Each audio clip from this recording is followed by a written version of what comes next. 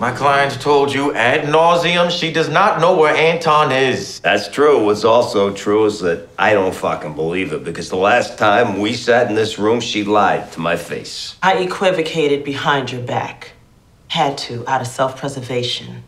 At any point in this investigation, did Mr. Rohr mention that he forced himself into Miss Campbell's home without a warrant twice? I had probable cause. To put a loaded government-issued firearm to her head. You know, there's nothing better than listening to a lie when you know the truth. That accusation is categorically false. Moving on. How about Kelvin? Do you know where he is? Kelvin had nothing to do with what happened to Siobhan Keys.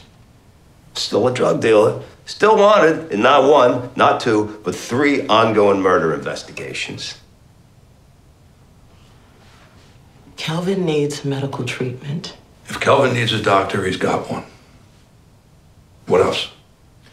My client is requesting a letter from both the FBI and the DA's office supporting Braxton Summit's application for HUD funding. We want any charges related to Anton's bail money dropped, and Miss Campbell's affidavit claiming she was with her son the night of the shooting expunged from the record. You're asking for an awful lot without offering much in return. Nobody likes a lady who takes without giving.